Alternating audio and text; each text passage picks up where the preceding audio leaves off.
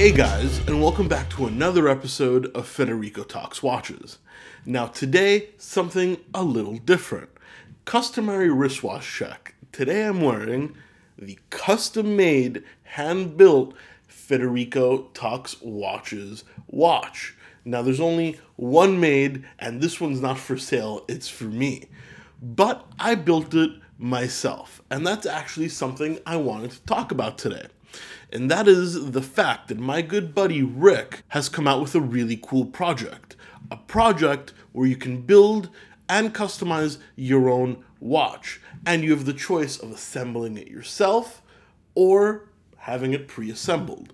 So, it's called Build Your Own Watch, but I quite literally built my own watch. And it's something really interesting and a little tougher than it looks, but a ton of fun at the same time. So my buddy Rick contacted me and he said, you know what, Federico, I love watches. I love watching YouTube. I love watches. I'm a big fan of timezone.com. But you know what? There's so many micro brands out there and you can customize your own watch to a certain extent. And that's pretty cool because we never used to have these options back in the day. But how come they don't allow people to build a watch themselves?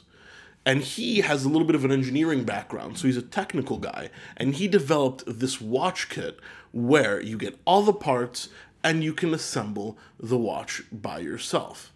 And you know what? I've been a little bit trained in watchmaking. I've done a lot of brand trainings, and it is a little tougher than it looks, but it really builds your connection with the hobby of horology. You get to really understand what goes into building a watch.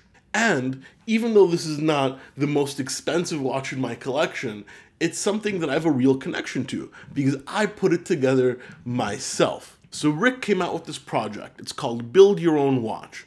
And essentially what it is a bunch of different parts and combinations. Now, the one thing that's constant is the case, at least for now. It's a 42mm case that's high polished with satin polishing on the side. It's really, really well made, actually. And it's machined out of one piece of metal. And it's got a sapphire crystal. You can also choose your dial options. There's 3 different dial colors, 3 different hand styles, and there's 4 different second hands. So you can choose between Dauphin hands, leaf hands, loomed hands, and you can pick a blue dial, a white dial, or a black dial. Mine here is the white dial. And you customize your own watch. And then on top of that, you can also have the dial printed with your logo. Now this part you don't do yourself. When Rick sent me a kit, I was thinking I was just gonna kind of do it for fun and see what it was all about. But he was nice enough to print my channel logo on the dial of the watch. And that's a really nice, little touch. And you can put whatever you want on there. It's powered by miyota 8215, which is a pretty standard movement, not particularly expensive, definitely not very well decorated, even though we'll get to that in a second. 40-hour power reserve, non-hacking, but manual winding.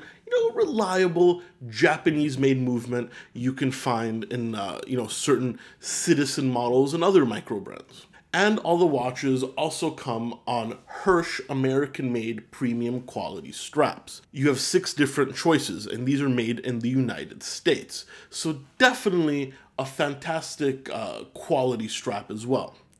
Now here's the thing. You get the kit, and the movement is built, but you have to put the dial on yourself, insert the hands, case the movement, and attach the strap yourself. And that might not sound too hard, and it isn't super difficult. Rick's made some great videos walking you through how to assemble it, but it definitely takes a little bit of finesse, and it's a ton of fun. I mean, you learn more in these 2 to 3 hours of constructing your own watch than you would ever just from reading forums. So he put together this idea and he said, Federico, what do you think? I said, well, Rick, send me one of the kits and let me see. You know what? It's a ton of fun. And I think a lot of you guys would definitely like to take a look at the project and would appreciate what you get out of essentially constructing your own watch.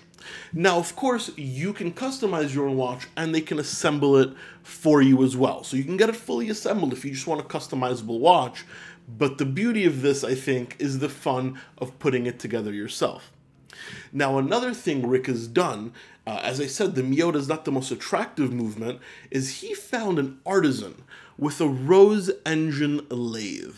Now, a rose engine lathe is a very old machine used to decorate some of the first watches that ever came out. Not even normal watches, but pocket watches.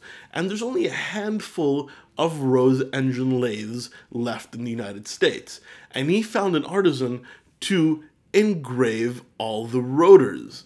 Now, mine has a special engraving, it's custom to my watch, but you do have two different choices of rotor engravings that are 100% engraved by hand and can take up to, an hour and a half to make, which is pretty special. I mean, even in some of the highest end watches out there, the rotors are machine engraved. I mean, a fully hand engraved rotor, that's usually $10,000 plus territory. So that's a nice little touch as well.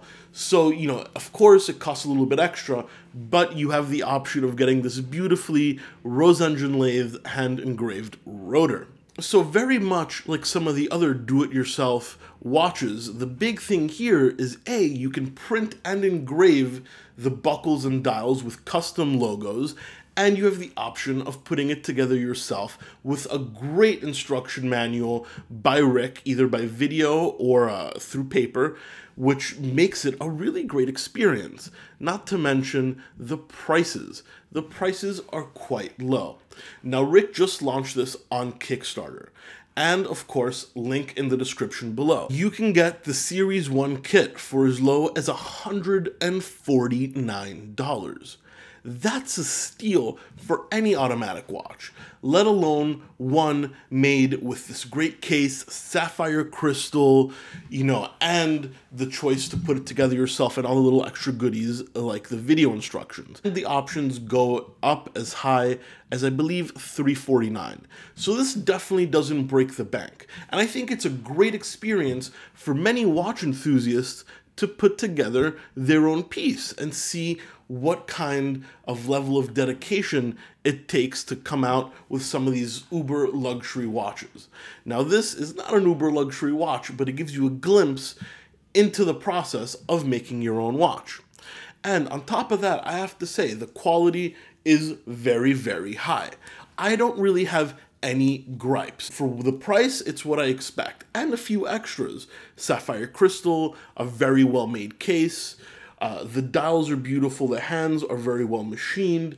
I guess my one little gripe, which Rick said, he might look into, is I think the crown tube isn't the strongest. Now, it is a screw-down crown, so you get 100 meters water resistant, but I find the crown tube to, at this price point, it's fine, but I find the crown tube to be the Achilles heel of this watch project. But anyway, guys, the project is called Build Your Own Watch, and it's on Kickstarter. Take a look at the link below. Now, I don't get a cut of any of the proceeds or anything. Rick is my friend. I wanted to give him a solid, and I wanted to advertise this on the channel. But I think all you guys should take a look at it. At the very least, check out the Kickstarter and watch the video. It's a very, very fun project. Thank you so much for sticking around for another episode of Federico Talks Watches. Please like this video if you enjoyed it, and like it to support my buddy Rick, and let's hope this project gets funded. Leave a comment in the comment section below if you have any questions, or ask Rick himself on the Kickstarter page. Also, of course, don't forget to subscribe if you enjoy the content, that way you won't miss any more. Oh, and guys, don't forget to check out my Instagram account. That's at Federico Talks Watches, link in the description below as well. I'm going to come out with something special in the next few days, and I don't think you guys would want to miss it. So don't forget to follow me on Instagram. Thank you so much for sticking around for another episode of Federico Talks Watches, and I'll catch you guys in the next one. Take care.